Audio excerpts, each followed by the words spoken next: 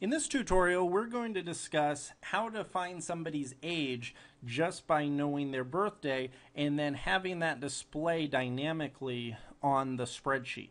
So right here we have our personnel database, and you can see I added a new column under the K column called age.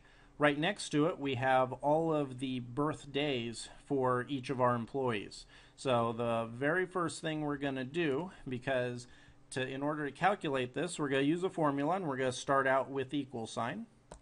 And the way we're going to calculate this is using a int formula, int, start out the brackets, and then we're going to take today's day, and today's date being dynamic, so tomorrow it'll change to tomorrow's day, so on and so forth. So we're going to take today's day and then subtract their birthday. So click on that cell and it'll add in whatever their birthday is.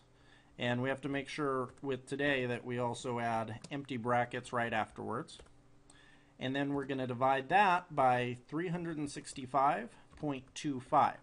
Now, when you may wonder why we're adding the 0.25, and it's because of the leap year. We have to make sure that we include that, or else eventually, as time goes on, the spreadsheet would actually become obsolete and it'd be inaccurate. With its current formula at 365.25, it won't start to become inaccurate for about 400 years, so you should be good. Now, in this formula, it is important because Excel does not read these from left to right.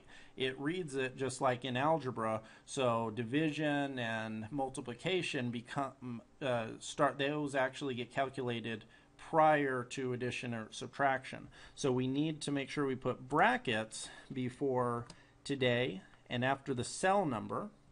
And so that way, brackets always get calculated first. So the way Excel is going to do it, they're going to subtract the day, then divide it by the year. Put brackets at the end, hit enter, and as you can see, it gets populated all the way down. And usually, like I always do in these tutorials, I've run through it just to make sure the formula works, and when you do it for the first time, it'll just give you this first cell. You can see our formula up there, and it's pulling the J2, which is the Jimmy Buffett birthday. To calculate this for all of them, you take the fill box, scroll, pull it, drag it all the way down, and you can see the birthday for each one of the employees is now there.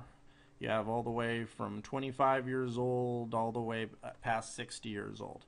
And as time goes on, these birthdays or these ages will change when the birthday comes around, and it will get switched over as they get older. So this is a really nice way to dynamically have the ages for anybody that you have on a spreadsheet and have it update without having you to change it manually.